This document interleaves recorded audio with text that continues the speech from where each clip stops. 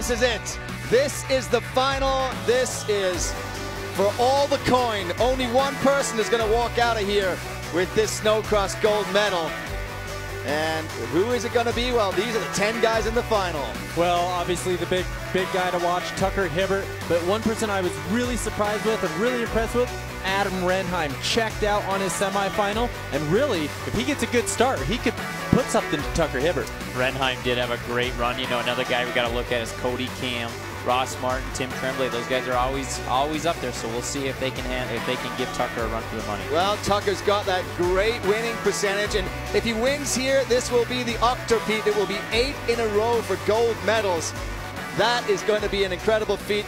Let's see if anyone can beat that one. But right now, let's check in with Jamie Little, who's down with Tucker.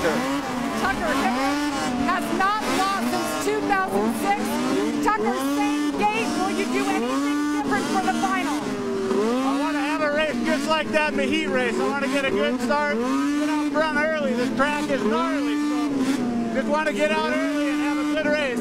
Stay out of trouble. All the talk is about how rough it is, and this race will be twice as long as the heat race is. Tess? Thanks, Jamie. And hey, you know, he said it. If Tucker Hibbert is saying the track is gnarly, you know the track is gnarly. So he's got Renheim lined up right next to him. He won that other heat. He says that the rough track reminds him of what he races in Sweden, so it actually feels pretty familiar to him. This is definitely a rough track. You know, hopefully he can get out in front of Tucker and stay out in front of him for a little while. Tucker, look at that. He's so intent, so ready to get that launch because he wants to get into that uphill first. It's his Monster Energy Snowcross final. Another great start with Tucker. Oh, and he managed to squeeze through. How did he get through that? Ross Martin charging.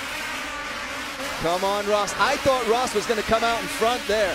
No idea how Tucker managed to find that little. He finds these like tiny little spaces to get himself through. Another thing I saw was Renheim. It looked like he had engine problems off the start. Fell back right away, so unfortunate for him. So, and unfortunate for the competition. Tucker with another pole shot. But what we know is the track is incredibly rough. It's 20 laps of just pounding on the machine and the body. And because it's a short technical track, Tucker will get into traffic a lot earlier. That's right. You know, we can see Tucker already kind of pulling away on Ross, but look at that track. I mean, it is rough out there. He's doing everything he can. And, I mean, it might come up and bite him. We'll have to see.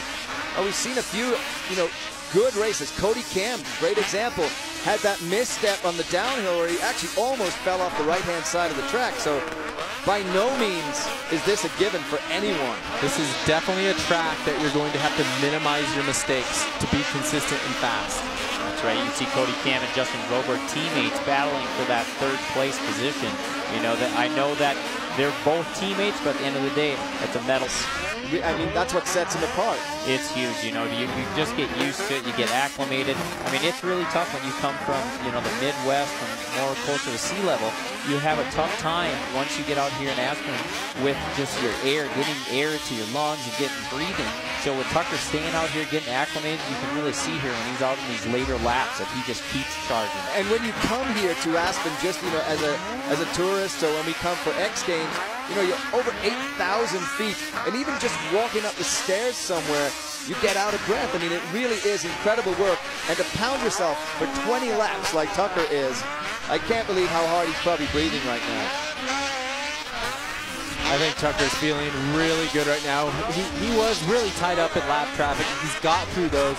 He's got a clean racetrack ahead of him, no roost. A little bit of shadows with the sun here. Earlier in practice, we had flat lights, so I think the guys are really happy to have some sunshine on these jumps. Right now, he's just clear sailing. And Cody Cam, he was last year's snowcross silver medalist, and right now he's sitting in that silver medal position again. He had high hopes that he was going to get a chance because we know that Tucker Hibbert is not infallible. He's been beaten twice this year already. That's right, you know, and Cody is one of the guys that can do it. And right now, Cody's just charging. He's hoping that, you know, something happens up there with Tucker so he can get a little closer. But right now, he's running low on laps. Cody working the course, and Hibbert continues to charge down this Monster Energy snowcross course. Now, Levi, you were hoping to come in and contest. You've retired from snowcross officially, but wanted to come out and give it a go here today. I wanted to, but after seeing this track, I don't know. I don't mind sitting in here, I think. And if you're just tuning in to X Games for the first time, Levi LaValle has not exactly had a sterling week. He was going for 4 gold medals, had a little bit of a challenge in the speed and style competition, and then in the long jump, well, you did a short jump, right? Yeah, it was definitely not the long jump. Unfortunately, had a spark plug problem and caused me to short it and bruise my heels. So out of competition, but luckily we have Levi in the booth. So white flag we saw flying there.